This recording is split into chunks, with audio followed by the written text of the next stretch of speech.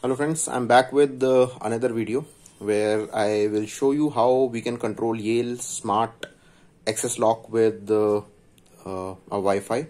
So we need a bridge, we need a bridge, Yale Access bridge like this, and we are going to connect this bridge using the home Wi-Fi, and this bridge is going to connect your lock, Yale Smart lock, with internet, and you can control your lock from any remote location.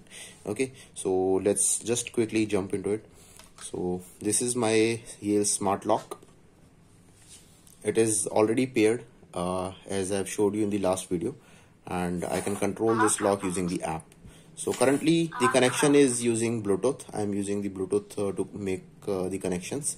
Now let's start this bridge.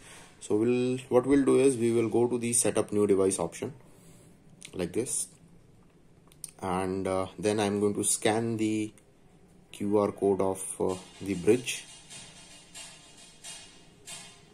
and then I am going to plug in this Yale bridge, and okay, light, you might not be able to see, but the light is blinking green, so I say okay. It is scanning for the connect, continue, and I will use this for this lock. And now I have to enter the Wi-Fi credentials, so just give me a minute.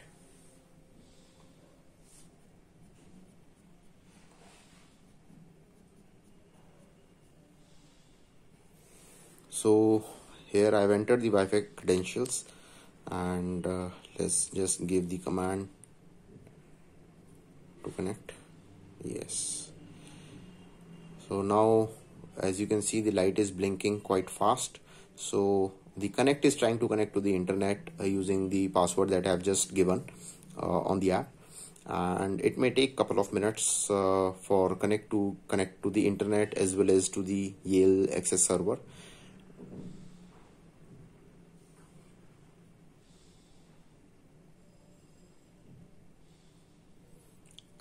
Now it says your connect has been added to Wi-Fi. Let's test the signals.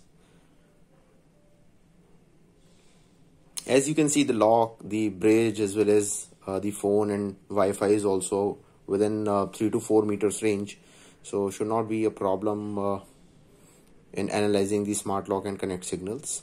I would recommend you to keep this bridge and lock within 3 to 4 meters of range, and should not be any obstacle in between if you want a seamless connectivity. So it says the connect and the lock distance is okay. The connect and the Wi-Fi distance is also okay. So let me just finalize the setup, and it's performing the final setups. It says continue. So now you can see it's connected through Wi-Fi, so it will show you the signal. Earlier there was no signal. This app automatically selects the best possible connection from the lock. So let me just show you by disconnecting my Bluetooth, and I will just use Wi-Fi to control this lock.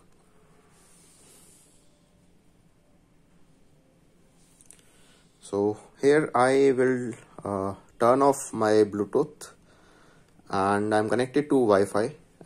Let me turn off the mobile data as well, and then I will show you.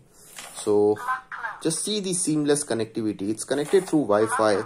The data is going to server, and then it is coming back from server, but still the connectivity is very seamless. Now let me connect to the mobile data, and I'll show you how this responds to the mobile data as well. So I will just turn off the Wi-Fi, turn on the mobile data, and it seems to be connected. Let me give command. Using the mobile data is also, it's very seamless. Thank you for watching, guys. If you have any questions, please drop in your comments. I would be more than happy to answer your comments, your questions. Thank you.